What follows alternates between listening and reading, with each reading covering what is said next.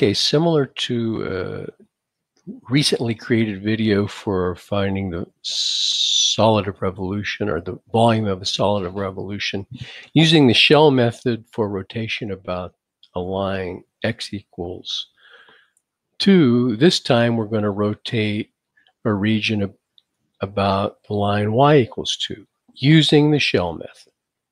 Okay, and the key to remembering how to do these problems is to realize that when you want to create a typical rectangle for revolving about your axis of revolution, and for the shell method, your typical rectangle is parallel to the axis of revolution. And we want to come up with an expression for the average radius, which is the distance from the axis of revolution to the center of the shell.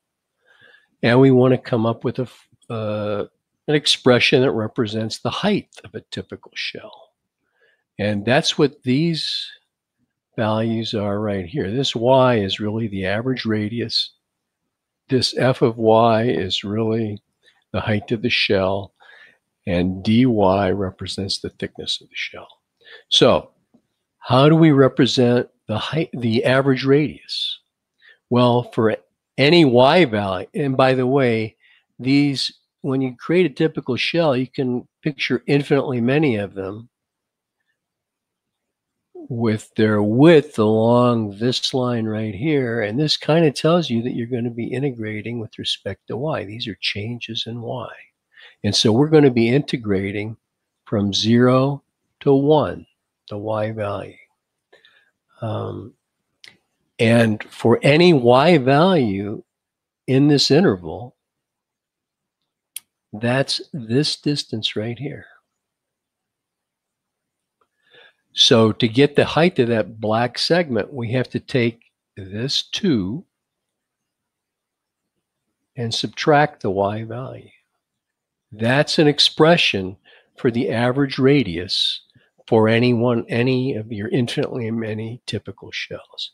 Now the height of the shell is the distance from here, from here to here. How can we express that distance? Well, think of right minus left to represent the distance. So it's going to be 7 take away what? Well, for any y value from 0 to 1, this distance is f of y. In other words, that distance is a function of y. And this distance right here is 7y squared, according to the definition of the function. So to get the height of the shell, it's 7 take away this distance, 7 minus 7y squared. And now we're ready to set up the definite integral. It's going to look something like this. 2 pi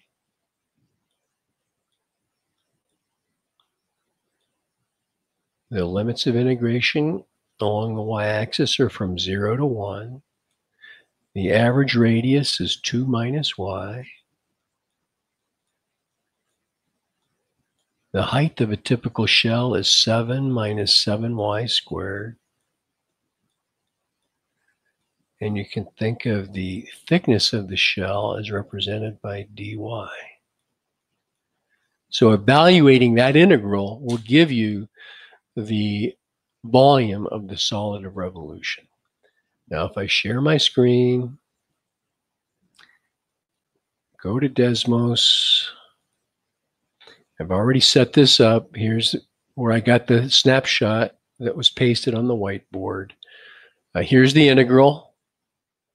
It looks like this evaluates to 47.647. Your textbook probably has, if this is a textbook problem, and you have answer key, it probably has pi in the answer instead of evaluating this to so many decimal places because of that 2 pi.